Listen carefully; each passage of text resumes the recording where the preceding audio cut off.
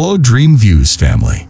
When you think about the long history of life on Earth, you might sort of think, well, it's been this progression, almost as though it had a direction, almost had a purpose. Not at all.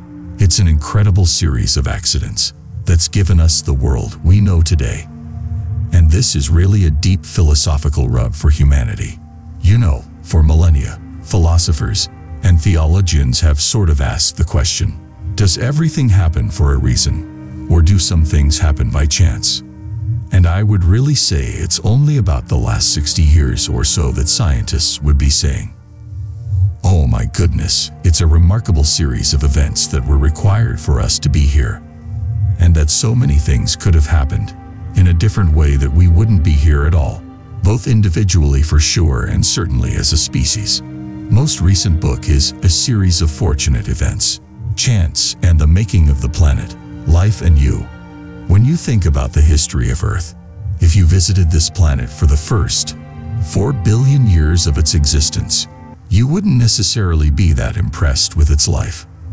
It was largely unicellular for that time period. Only in the last 500 million years has life gotten macroscopic. In the book I wrote, A Series of Fortunate Events, I almost decided it's like a new origin story. I'm gonna forget the first, almost 4.5 billion years of life on Earth, and start with the asteroid impact 66 million years ago, because that was such a reset for life on the planet that is really the catalyst to the making of the world we know now. And it was the eraser for the world that preceded it. If you give me a chance here to riff for a second, yeah, let's do it. So there's really two big collisions that are a major reason why we're here today. The first was the asteroid impact 66 million years ago. So imagine this, a rock 6 miles wide happens to enter the atmosphere and slam into the Yucatan Peninsula, sort of like a BB hitting the side of a barn. But it turns out one of the important explanations is that BB was going 50,000 miles an hour. So it drilled an enormous hole, 120 miles wide in the Yucatan, which blasted massive amounts of material into the atmosphere and beyond. And when that material rained back down, it was like raining trillions of red-hot meteors back upon the surface of the Earth. And it was probably the temperature of a baking oven. It set off wildfires and the devastation to the plant community, and then all the soot and all of the impact debris that was in the atmosphere blocked out the sun for probably a period of at least, say, 1 to 3 decades. It was hell on Earth. Only a few things squeaked by. Things that burrowed, things that were semi-aquatic, and smaller things because smaller things are dependent on less food, and they also have a rapid reproductive rate. Nothing really over about 25 kilograms in size survived on land. What implications does that have for humanity and for the other creatures on Earth?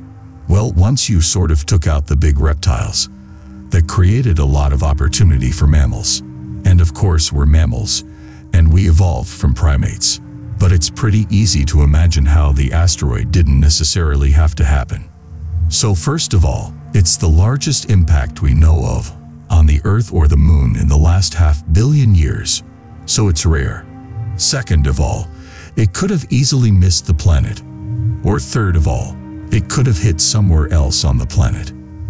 It turns out that geologists think that where it hit really matters, that those rocks on the Yucatan Peninsula contained the right sort of chemical stew, carbonates and sulfates, that when blasted into the atmosphere, contributed to the situation of blocking out the sun and essentially shutting down food production across the planet.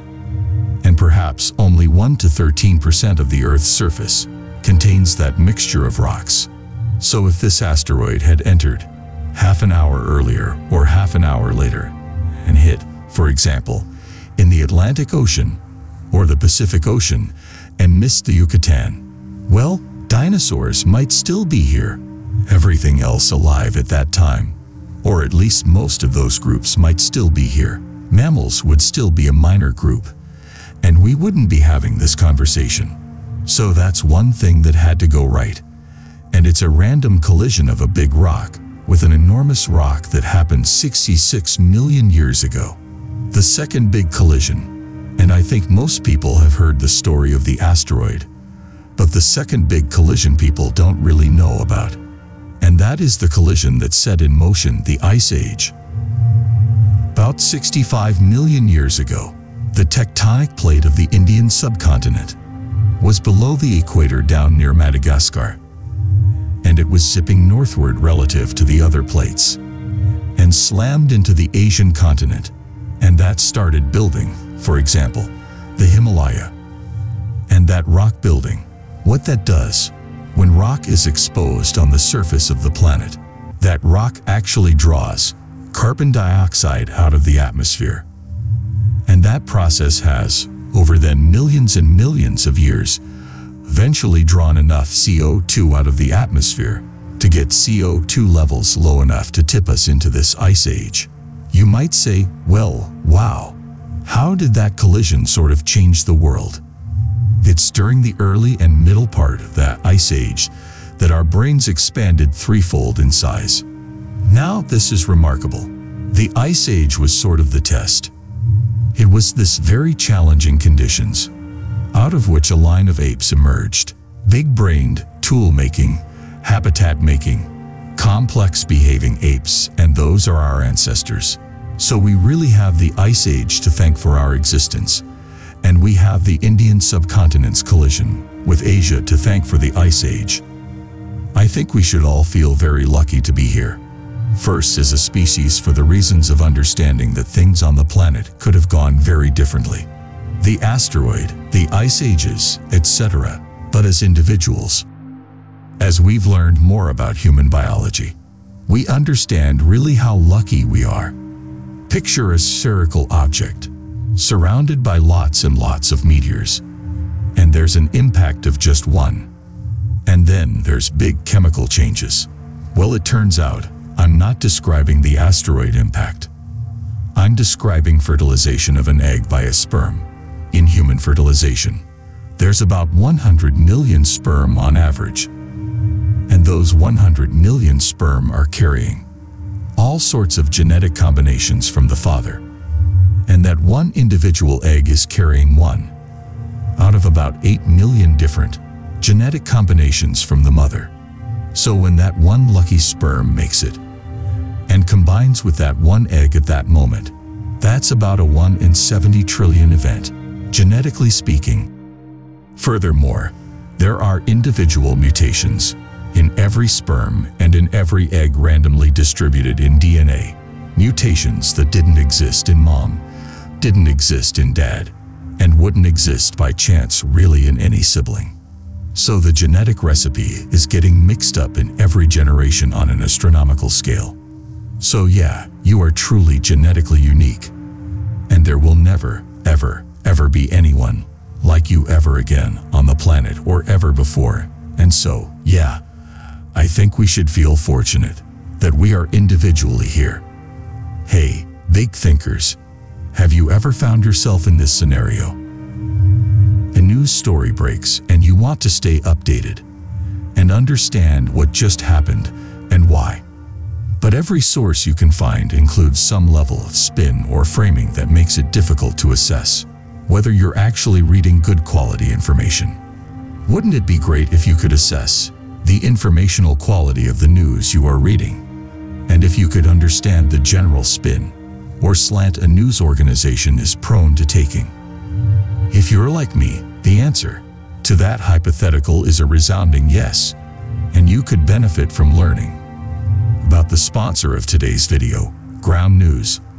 Ground News is a website and app with access to over 50,000 news sources across the political spectrum. It allows you to compare coverage from different news outlets and provides a visual breakdown of each news source's political bias, factualness, and ownership as vetted by independent news monitoring organizations. Let me show you how it works. The video we just watched discussed how one big asteroid impact millions of years ago affected life on Earth. Thankfully, Large asteroid impacts are exceptionally rare, with catastrophic impacts occurring once every 300,000 to 500,000 years. But news organizations report on large asteroids regularly. Let's check out this relatively recent story about a skyscraper-sized asteroid that passed within 1.7 million miles of Earth. We can see the political bias breakdown of the 120 news sources that reported on this event. We can also examine the factuality of these sources as ranked by ground news. One of my favorite things to do with ground news is to sort sources based on factuality. By doing that, I can make sure that the only sources I am seeing are the sources that rank high in factuality. You can also look at headlines side by side to see how news outlets frame the same story differently. Let's take a look with this story.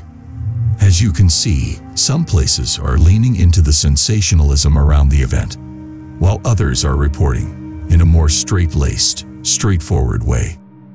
In addition to helping you understand the bias and factualness of a particular story or source, Ground News Blind Spot feature allowed you to see which stories are being disproportionately reported by different sides of the political spectrum. I've been using ground news for years, and it's a big part of my regular news diet.